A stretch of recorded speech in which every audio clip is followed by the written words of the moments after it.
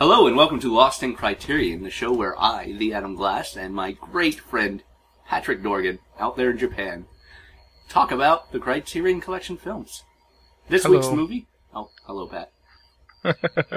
This week's movie is Federico Fellini's Amarcord, made in 1973, set autobiographical a little bit, at least to the experiences of him and his friends from what I read, set in 1930s Italy. That's Italy under the fascists.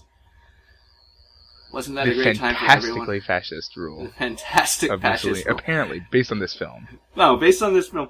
Yeah, that's one thing. The title, Amarcord, translates to I Remember, supposedly. Fellini actually claims that it is a neologism, a word he just made up. Yes, I just defined that for you. Just in case you're not aware. He says it doesn't mean anything, but it is very close to some dialects that means I remember, which is what my subtitles in the movie translated it to. Mine too. Yeah, I think most do. So despite what Fellini wants you to believe, everyone else thinks it means I remember. And right, anybody who's not Italian. Since literary critics define how we read books, and movie critics define how we watch movies, they get to be right. Over Not the director me, or the writer. I live on the edge. There you go. All right. Well, you don't have to believe that it means I remember, even though taking it as memories of a childhood explains the sort of cartoonish caricatures of the movie quite well, I think. Yeah, but we'll get into that once we start the. Well, how did you feel about the movie? Thank you. I'm glad that we decided to add this little particular element. I thought that the film overall, I enjoyed it. It was a little bit trippy, but I enjoyed it. All right. How did you feel, Adam? Well, how was it? It was no Hudson Hawk, but but I still liked it. The greatest movie of all time. Oh yes, certainly.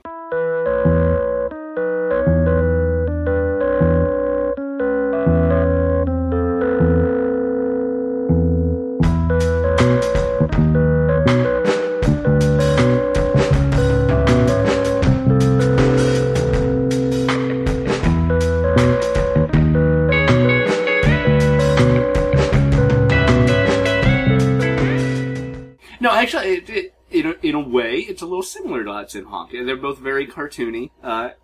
No characters are really real. They're all just flat caricatures of things. Oh, yeah. But yeah. We'll obviously get into this a little more. Hudson Hawk has more of a plot, as ridiculous as the plot is. This is... it is plot-driven. Yeah, we need to stop comparing things to Hudson Hawk, but... No, we do this for every single movie, episode. Every movie. All right. This is a new addition to Lost in Criterion, where we compare every movie to the Bruce Willis 1994? I don't remember. Early 90s vehicle, Hudson Hawk, which is a ridiculous movie and one of the worst things rated on Rotten Tomatoes and Metacritic. But it's one of the greatest films of all time. It's a taste thing. You either love it or you hate it. No accounting for us. I think knowing that we like Hudson Hawk, though, might completely ruin our credibility. Yeah, or it makes us really, really, hip. We have no credibility, it's fine. Yeah. Why are you listening to this? Alrighty. Anyway, the movie overall takes place over 1 year. I was surprised to learn that a lot of this is shot in studio. Really? Massive studios, mind you, but not on any sort of location thing. Everything, they're sets, including the ocean liner scene. Is all on a set. What? No. Yeah. Really? Yes. That's completely very ridiculous. Yeah. Really, Why really would they surprising. do that? Is it easier to get an ocean than a giant set filled with water and boats? I don't know. Fellini, I think it was some sort of control thing. He hates the outdoors. In fact, I saw... He's agoraphobic.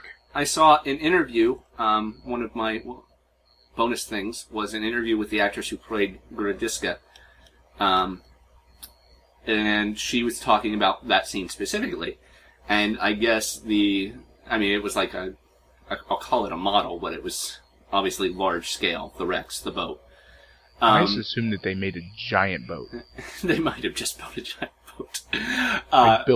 It was still pretty big. And one thing, they were shooting at night, they're in this pool, and the wind picked up actually, so they had to wait and wait and wait because the steam coming out of the smokestacks was blowing in the wrong direction because of the wind. But they finally, after all that waiting, they go to start, and he's about to call action, and he just yells, "Stop, stop!" and he calls a gaffer over. One of the lights on the boat, on the backside of the boat. You mean the side nobody could see? The side no one could see except maybe from his angle, but certainly the side that you could not see from the perspective of the camera, according to the actress. One of the lights was out. One of the lights. Well, and he made him replace it. But it's dark. Yes.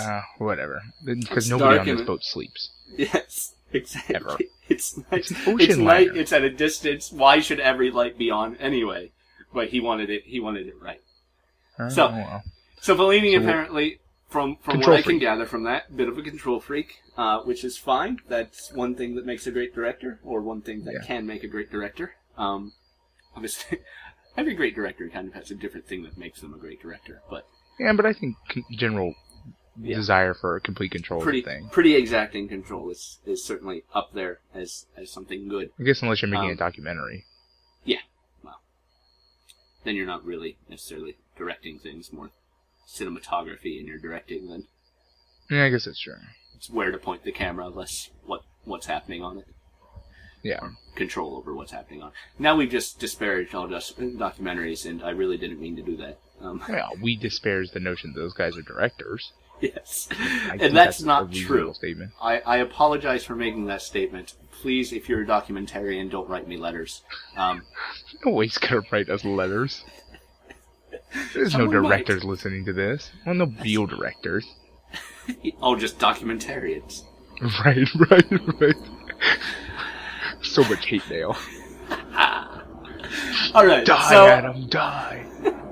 So essentially, this movie is kind of like Our Town, in that it's a bunch of little vignettes. But not the place that me and Adam are from. The movie Our Town. No. Yes, the play movie Our Town.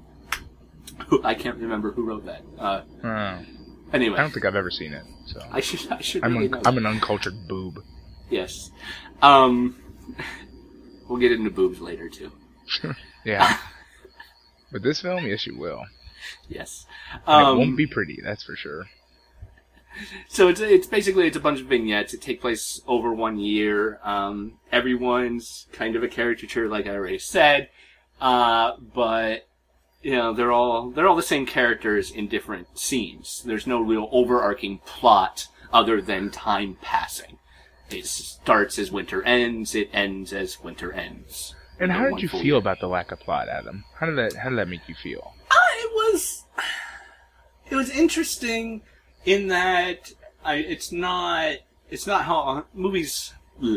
I'm not used to watching movies like that, I suppose. Me neither. It wasn't even necessarily episodic. It was just a bunch of disconnected things. Right, and it struck me as weird because it felt like this ought to be like something like a weird sort of character study, but it would be a character study of characters that aren't characters. Yeah. It's kind of confusing. It was like, they're not real people, so it's not, and not even in a people acting sense. I mean, obviously they're fictional, but they're not real people in that. They're not three-dimensional. They're very two-dimensional. Yeah, they're very two-dimensional. He's the guy who makes up weird stories and has no teeth. Actually, I actually like that guy, but I like that. That was my favorite character. There is a great little thing they do with that, though. In that every so often, almost as if this is a documentary, someone will turn to the camera and kind of explain what's going on. That is such a weird thing. Completely disconnected way from what the movie seems to be trying to do at that point. Like we've got that old guy, they call him Mr. Lawyer, who just talks about like the history of the art and architecture. Every time he's on screen, he's talking to the camera. Meaning. Yeah, and then we've got the guy at the beginning establishing the bonfire. We've got that toothless man talking about his night with the harem. I love that guy. That's my favorite guy. He's great. They're all talking directly to the camera as if they're the narrators of the film, but they're all narrating vastly different films even really different from what we're even watching, except Well, and the thing is for there that is guy's no harem story. narrator to the film But otherwise. yeah. It's not like Yeah. even shifting narrator. There's no Exactly. narrator Because there's no story. There's no narrative to the whole thing. Yeah. So they're just narrating this one little, like, not even vignette. It's like, here is like a quick tableau of what is happening at this point in this person's memory. Yeah, exactly. Oh, I remember when that happened. It's really kind of, you know what I imagine? I imagine that this is a film of old men sitting on a porch telling stories to each other. No, that really makes absolute short sense. Stories of something that happened in their youth that are not necessarily connected to each other. Yeah, directly. and the details aren't exactly necessarily true completely. And you remember the big characters, the big things, and you fill in the stuff that needs to be there. It's a very I walked uphill both ways, and in the winter had to wrap barbed wire around my feet for traction. So and I really feel like that's the whole film. It's like here is a series of very brief stories that maybe each story doesn't even have a plot, but it's like, check out this thing that happened. Yes. And because it's Italian, everything involves sex. Yes, it does. It is amazing. Yes. And not in the good way, not the positive meaning of the word amazing. This is the least for a film that is basically about a young man's coming into his own sexually speaking. Yes. It is disgusting. There is nothing appealing about it. And somehow there's not a single attractive woman in this entire film. Well, the Foxy, Volupina. If she didn't have the crazy makeup on, would actually not be that bad. She just had the crazy makeup because she's supposed to be so deep. She's the town nympho or whatever, so she's so deeply in lust with everything. I need to point out something, Adam, before we go on with this. Is it just me? Maybe it's Italy, but our town didn't have these characters in them. No town I've ever heard of had the town nympho. Maybe we were just sheltered. I don't. Yeah, possibly. It's possible. It's possible our mothers kept us from knowing about all these things. From the town nympho or the giant boob tobacconist. Yes, the giant. Or the lawyer who constantly talks about history as he wanders the streets with his bicycle. Yes. How did we miss all these people? Well, generally I avoid those people, but I might actually end up being the weird guy who talks about the history as he walks around with his bicycle. That's true. So. That's probably is you, Adam. And I'm probably the big boob tobacconist. Well, clearly. Alright, so we start out the movie as winter dies. When the puffballs come, the winter is almost done. When the puffballs soar, the winter is no more. Everybody's got these little rhymes about it. Because they're all lunatics. Because they're all lunatics. Who make up rhymes about puffballs. Which I don't think is a real thing. I really like that scene because we introduce everybody as we follow the puffballs swirling through town. And it's sweeping, swirling, drifting. I think the first guy, our first kind of narrator, says that a lot. He just repeats drifting, drifting, drifting, swirling, swirling, swirling. And that's really, that's what we're doing, and that's what we're doing. He had dementia. He does, but so does Fellini, as far as this film is concerned, because that's what we're doing. We're drifting and we're swirling through memories, and it's evocative. So we're setting up for the bonfire that evening, and talk to the barber about his music. And I really like this scene, and this is why I mentioned this. Because the one guy asks if the barber's written anything. And he says he's written something new, and he starts playing it, and it just so seamlessly joins the background music. Yeah. And pulls that in. It's neatly done, I think. Yeah, there's a lot of neat elements. Yeah. Hidden in this film. Yeah, and it's certainly a visually stunning film, too. Just with all the colors, really. Everything pops, and it's a very, everything's infantile in a way, and that really all Did you read together. the Wikipedia article about this, and how I guess the entire intention was to paint fascist Italy as infantile? as basically forcing. I could see that. Yeah, like I mean, I think like we see it now as a disjointed nightmare world, right?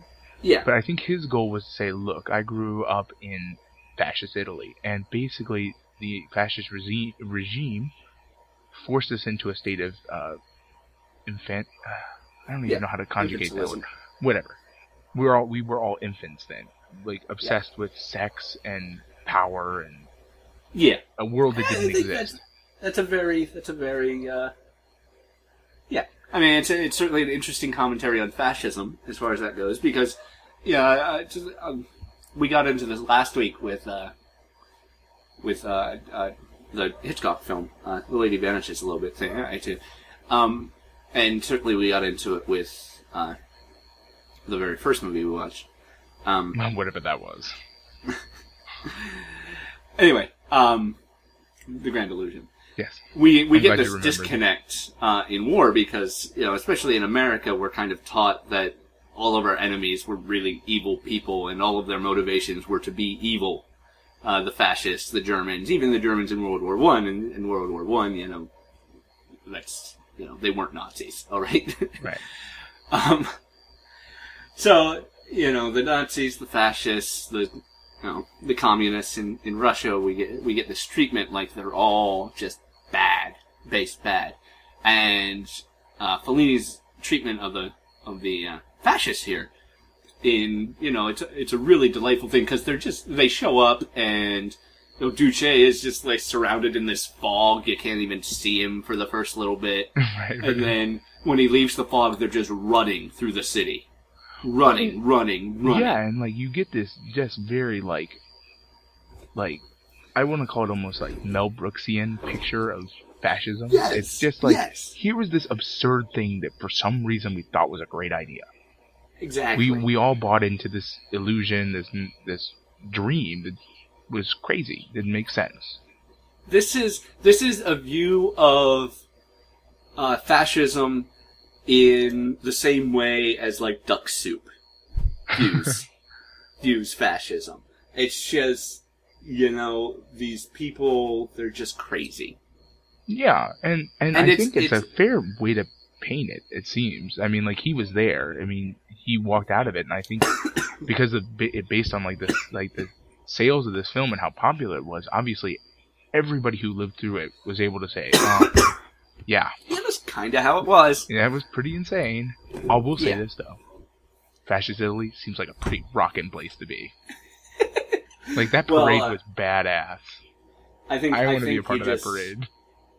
No matter what the political construct in Italy, I think it's generally a rocking place on its individual city level.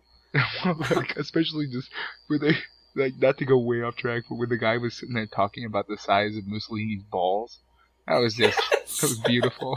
They have to be huge. I'm like, this is beautiful. Yes, everybody. I am sure that conversation took place. I mean, not maybe at that moment, but I'm sure that conversation occured at some point. We kind of still get that in Italy today. There's always the stories. There's the stories about their prime minister now and his sex parties and all that, or president. I don't know what their political structure is anymore. But there's probably supreme dictator still. I'm not sure. He does own the majority of their media, actually, which is always fun to learn. Yeah, it's a great way to get elected. Yeah, but there's this constant tie in Italian politics, in politics in general, but in Italian politics even today, and clearly one thing he's trying to point, it was like that too. This tie of sex and power. Yeah.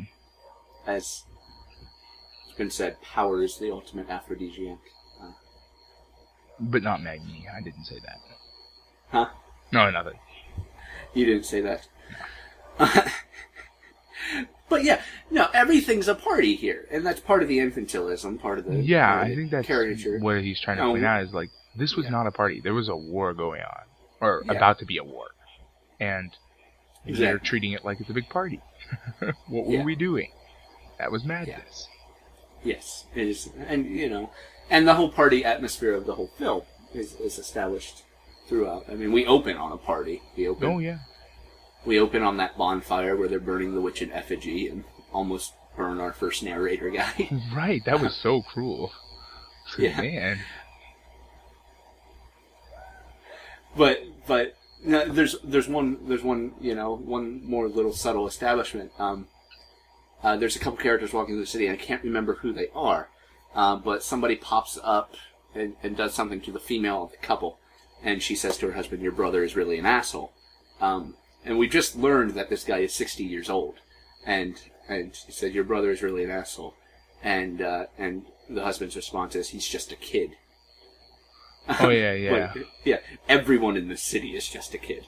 At some that's tenacious always and like the irreverent thing. level. It's like, oh, they're just immature. It's like, who is it in this town? And that's another thing. The whole school, all the school scenes, all of our young men are clearly not teenagers anymore. Oh gosh, no. And they're all wearing, like, short pants. So they're all dressed like they're elementary school students, but they're all clearly in, like, their 20s and supposed to be middle school, high school students. There's, like, some major, like, casting disconnect Dawson's there. casting there. Oh, but way worse, because there's not even an attempt to, like, make it seem reasonable. Yeah. Except for, like, there was this one... I think they had managed to hire one child. There's one child in all of the school and it's his scenes. brother. It's like the main character's brother. Yeah. He's the only actual child in the I school. guess. Yeah. And he's hanging out with like a bunch of 30-year-olds, pretending to be elementary school students or something. And it's ridiculous, and yeah, I mean, it's just the whole thing's ridiculous. And I guess that's the idea. And really, you remember yourself better than you were, bigger, stronger than you were. So yeah, why not be 30 years old in your memory? Why not be a 6 foot tall, muscular? Except for that poor fat kid.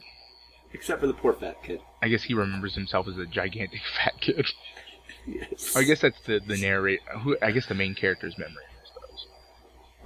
Maybe it's everybody's memories. They're all sitting on the porch weird, in their home, reminiscing about the different things.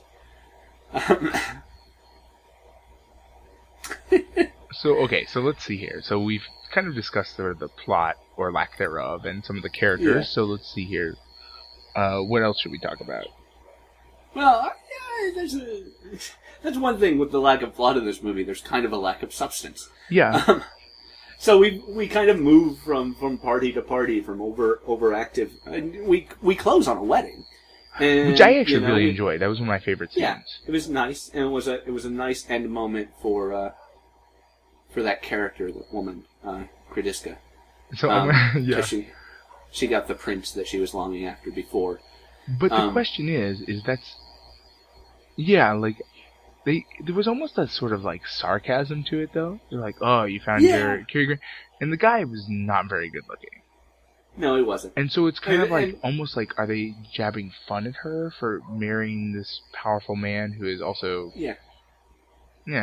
mediocre and and old? At the same time, her response to that is to say, "Long live Italy," and kind of raise a glass. And it's just this deeply, I mean, sure, she might be serious, but at the same time, just this deeply sarcastic thing, given where we are and given what we know happens to fascist Italy.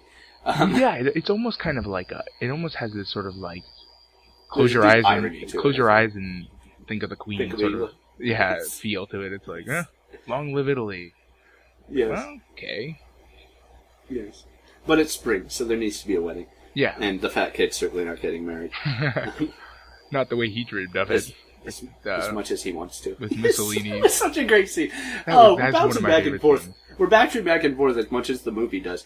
It's fine. I feel like the scene... any discussion of this film is going to be like eclectic at best. Yeah. I mean, we're discussing individual scenes because that's how the movie exists. His dream of the wedding with the huge paper mache. That is so beautiful. Mussolini head. Pronouncing them married. It's such a beautifully ridiculous scene. And it ties another thing into it that the priest gets into, and everybody kind of is. There's very much a tie between the Catholic Church and the fascist regime here.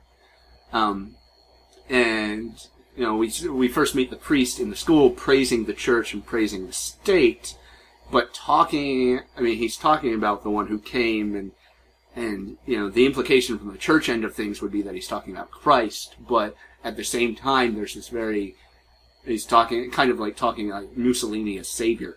Yeah, too. yeah. And the further we go with that, we certainly get a deification of Mussolini in the fascism scene, in the parade scene, with his huge head addressing the crowd.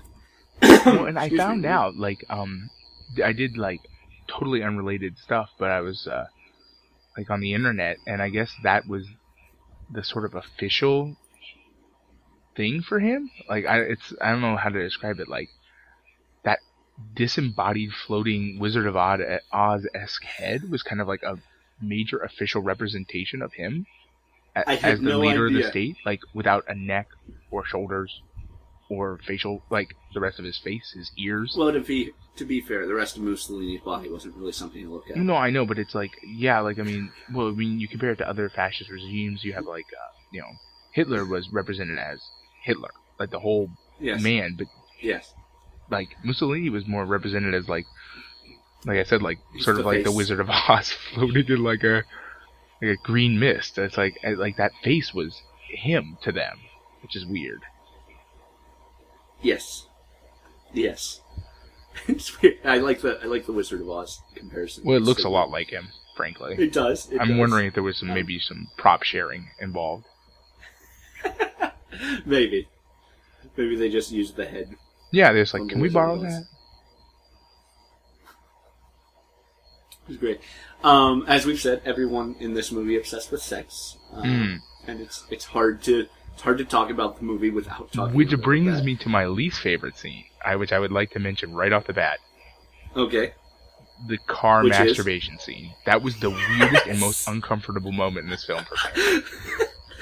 Okay, so they're all at confession, and Tita, who, with our whole obsession with sex, our main character, young man's name is Tita.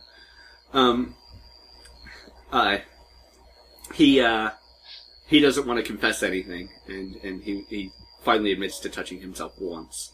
And the priest says, Saint Anthony, I think, cries whenever you touch yourself, or something like that.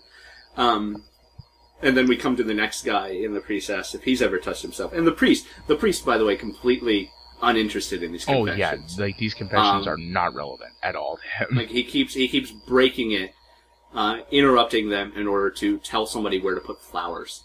Right? He's distracted by the aesthetics of the church, more than what his actual job should be within the church. So it's not necessarily. I don't think it's supposed to be an attack on religion in general, or a critique of religion in general, but certainly a critique of the Catholic Church at the time. Well, and I think probably in Italy, if this is, as we talked about before, it's supposed to be semi-autobiographical, probably specifically an attack on a specific priest who is the head. Yeah, it could be that. Very, very well is that as well. So he's obsessed with the look of the church, which is, at the same time, his power is how great the cathedral looks. Much more than whatever he might be preaching, and certainly much more than his taking confessions. Anyway, so the kid after Tita walks up, and the first question the priest asks is, without even looking at him, have you ever touched yourself? And the kid says, just once in the garage. And we get this cutaway scene of four of the kids, four of the guys, sitting in a car masturbating. Yeah, it was so hitting the horn weird. and hitting the headlights. They're just once. And they're moaning different people's names. It's so ridiculous. It's over the top. It is, and I understand that it's supposed to portray the entire thing as, over the top. The question by the priest, has this teenage boy ever touched himself? Well, come on. Yes. And then, him saying only once in the garage. Yeah, I guess so. Cut to that. I guess that might technically be true. Yeah. Oh, no, it's ridiculous. And we get that, and that's... But, that scene was so weird. I was like, it is funny, but, it's more funny to talk about than it was actually to see. Yeah. To actually see it was upsetting. We get, in that same sequence, we get Tita talking about going into the movies with Radiska, and slowly slowly, changing seats every 5 seconds. Yeah, there's nothing subtle to get about closer, this. Closer. Yeah, nothing subtle about how he... But he's a teenage boy. He's not supposed to be subtle. He doesn't know how yet. And he moves in and moves in and moves in and moves in and moves in and moves in. And eventually is sitting right beside her, and then puts his hand on her knee, and she doesn't react, and then slides his hand up her leg, and she doesn't react, and finally he gets far enough up her thigh, and she just turns and says, "Are you looking for something?" Yeah, I know. Well, that in her reaction is so kind of like, at this point, like by this point in the movie, almost stereotypical for the movie, like that she wouldn't react in a normal human way. But... Yes, exactly.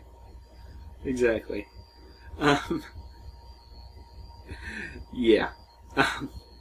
But yeah, just that to me, that almost epitomized that, and the large-breasted tobacconist scene basically epitomized the sort of treatment of sexuality in this film. Yes, and it's also of being course, infantile. Volupina everywhere. It's very... Yeah, I guess that's true. Like her. One more thing, I just was reminded of this, and again, this is a very disjointed conversation, but the movie's disjointed, so I'll go with it. One more thing on the infantilism of the fascists. We're talking about this way quickly too, so I want to throw as many breaks into it, I guess, as I can. Well, it's fine. If we finish early, we finish early. Yeah. Tita's father gets his mother won't let him go to the rally because she knows he's a dissident. In what manner anyone in the city is a dissident, I can't believe. But he's a dissident, so she locked the gate and won't let him go to the rally for the fascists. But someone that night ends up playing the opposition's anthem from a record player in the top of the bell tower. And all of the fascist guards, like 20 people, just shooting at this record player for 5 minutes straight, completely unloading on it before anyone hits it.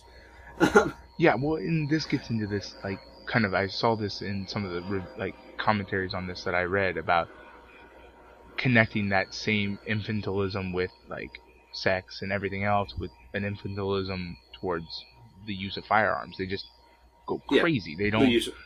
There's no purpose or aim to their actions. Somebody could just climb the bell tower and bring it down, but they want to like somehow assert themselves. Clearly, no aim to their actions. Yeah, because they also can't hit the damn thing. But I mean, they're firing their guns. Yeah, because it's not about for them the most expedient means of removing a gramophone. It's about showing their power. It's the manliest way to remove a gramophone. Right. But the thing is it becomes a joke in and of itself because it is the manliest way to remove a gramophone if you hit it within like 5 shots. But when you unload for 5 minutes and none of you hit it, it's not manly anymore. It's just sad. I guess that's supposed to be maybe part of the commentary that involved there. Yeah, and it's weird because in the very next scene we get reminded that the violence isn't the manliness of it. It's just the firing of the weapon, I think. Right. Because in the next scene we get Tita's father arrested, and his punishment. As he comes in, we have some guy sent home, and the head of the interrogation says something like, "See, don't say the fascists are all terrible people." Yeah. Because he just gets to go Johnson, home. Watch your tongue. Catch you later, man. Yeah, exactly. So Tita's dad is interrogated, and it's all kind of a confusing conversation that they're having. And then they just make him drink castor oil. Well, yeah, in the conversation, just to talk about the conversation for a second, it's so like what you see in a movie that's making fun of police interrogations. Yes. Like it's like where were you on the night of the 5th? I was at home. Yes. It's like I can't do an interpretation of it, but it's just absurd. It's like how his father could even figure out what they were talking about based on their questions is impossible. Exactly. Like, even if he knew, he wouldn't know, because it's so confusing what they're saying. It's like you know about the gramophone, don't you? It's like, no? What? What gramophone? Don't lie to me! And then they pour castor oil down his throat. It's like... And then they pour castor oil down his throat, which is such, a classic punishment for a child. Right. It's like, why didn't you wash his mouth out with soap? Yeah, why not? There's a lot of... Make him stand in the corner. They don't beat him. They don't throw him in jail. They don't, just shoot them outright. These are not evil, violent people. They're just power children obsessed. Punishing children. Yeah, the children power mad children punishing other children. Yeah, they're just... Yeah. And I guess that's part of the whole thing, is that it's supposed to be portrayed that way, right? Like, none of these people are adults. Yeah, exactly. They suspect this guy is involved in a thing that at most is an illicit playing of a song. Yes. That didn't seem to affect anybody other than the people annoyed. And then their punishment is equally absurd. Yeah, exactly. And they're just punishing everybody. You know what I mean? Like, there's not even like an attempt to identify who did it. Assuming it is a crime because it's fascist Italy, right?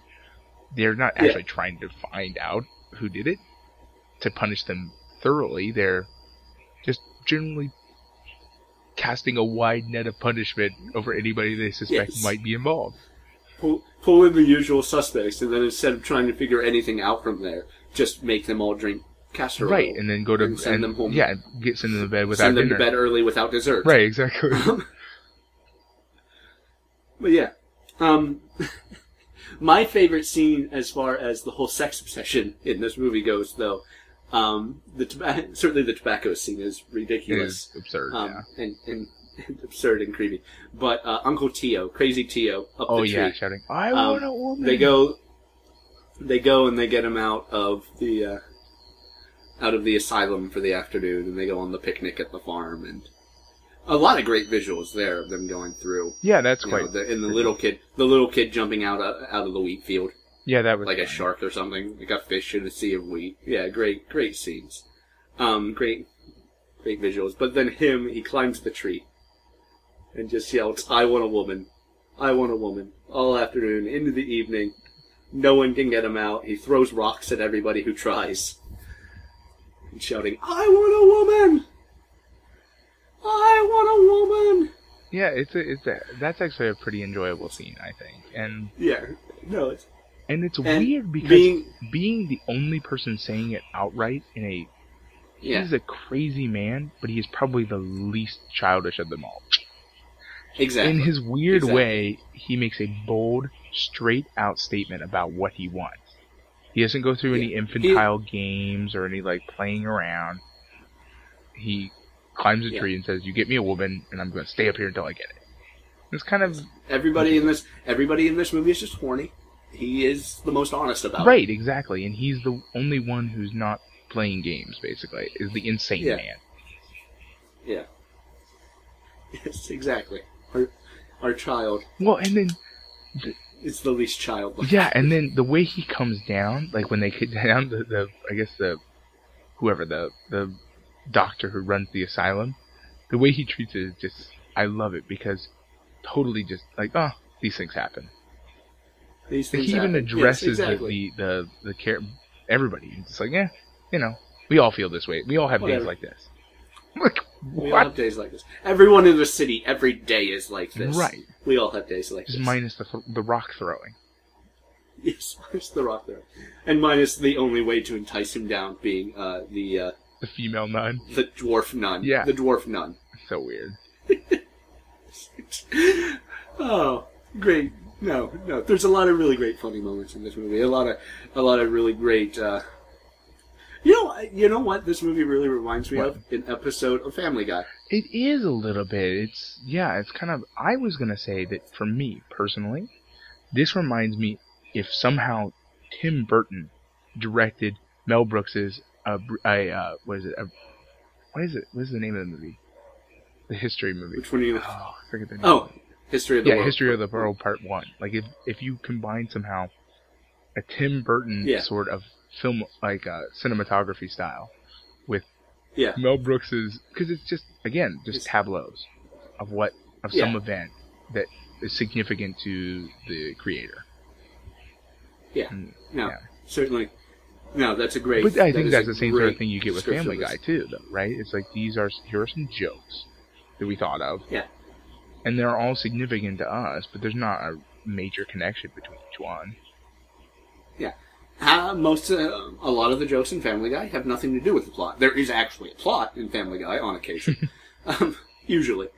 But the principal jokes, the really funny, outrageous things, are the cutaway scenes. Right, and this film is the same thing. Yeah. And this film is all cutaway. Really. Right, yeah, without a central no plot. Yeah. Yeah, exactly. Yeah. It is scenes. It's like he just wanted to create a film that is scenes of fascism. Yes. From 1932 to 1933. Or whatever. Hooray! Yeah, but like, I mean, overall, each one of them individually is fairly enjoyable. I enjoyed the film that way. Yeah. It was just, it could have used a plot. But then again, I guess maybe the idea was that any sort of plot would have erased the main message about the absurdity of fascism in Italy. Yeah.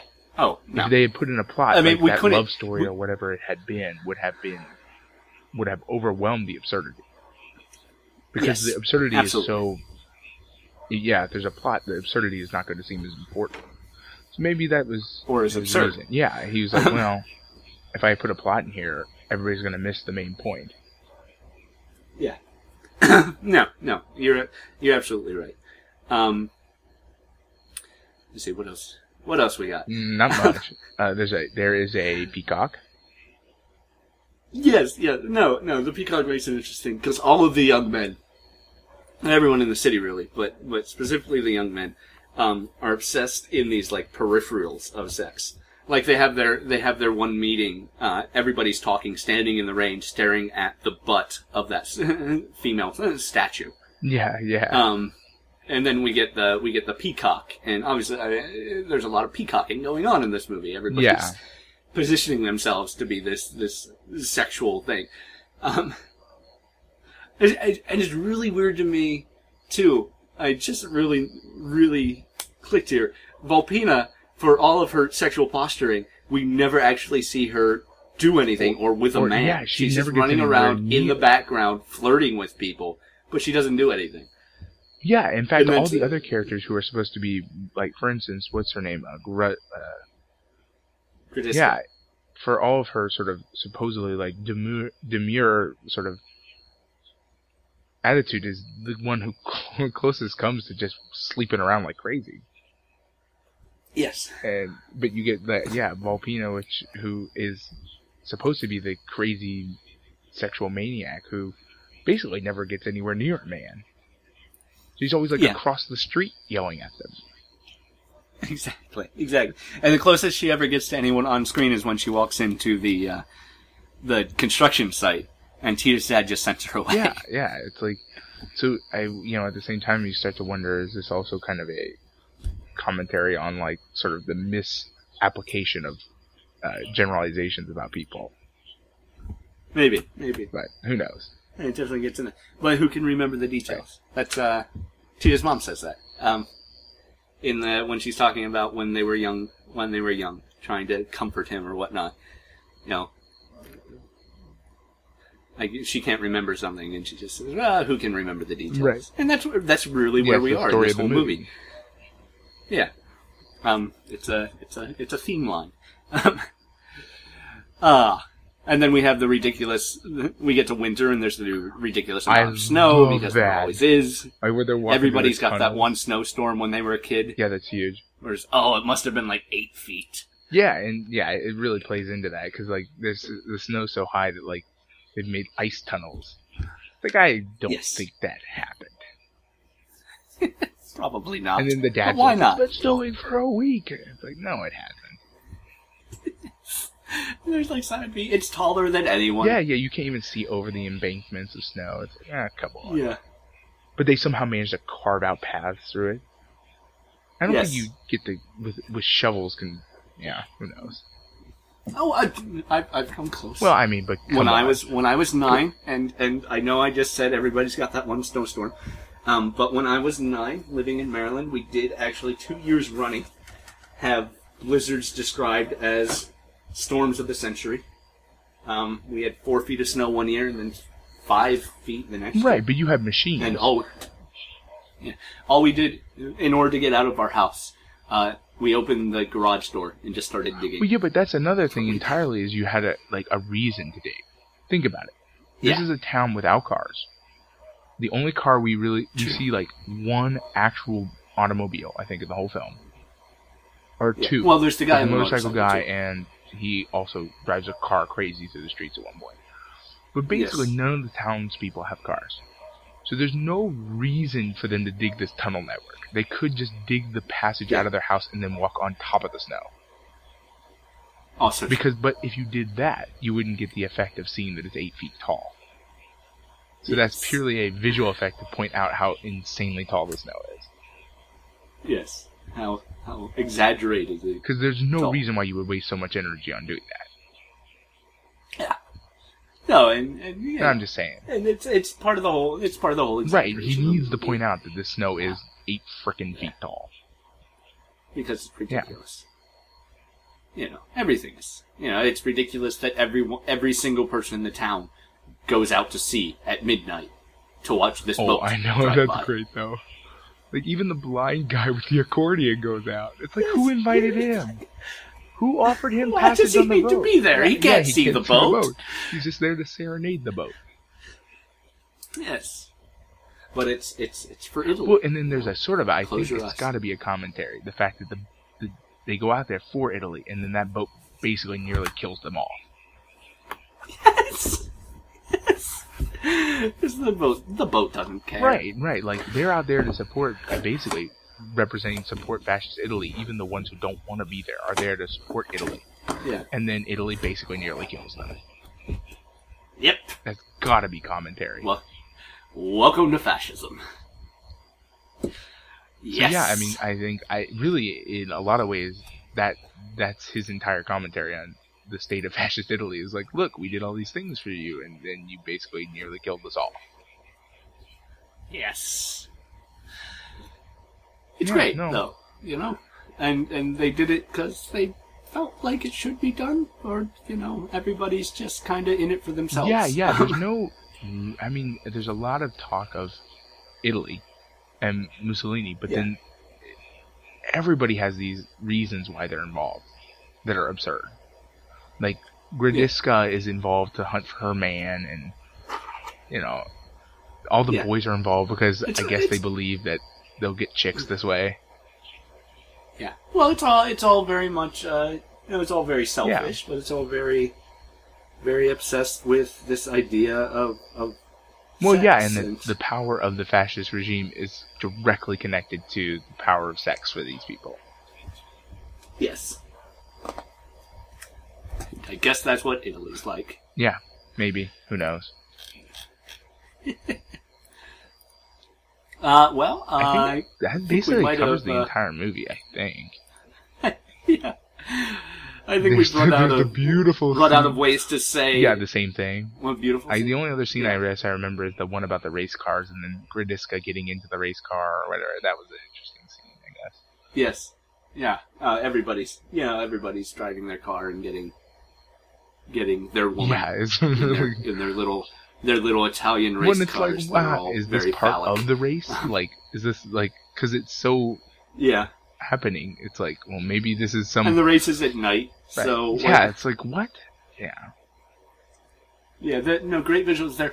Great visual, and another visually awesome scene. And we kind of mentioned earlier the toothless guy talking about his adventures with the Sheik's harem. That's a fun scene. When he breaks into their room, when he's walking up to the hotel, and all of the ladies are throwing out their like their sheet or bed sheet their sheet ropes. Yeah, and inviting him up, and then he climbed up into one of the rooms, and there's like 20 of them in this room and alone. All like totally decked out in this like. Yeah, all totally decked out, and immediately break into his dance number. Wonderful.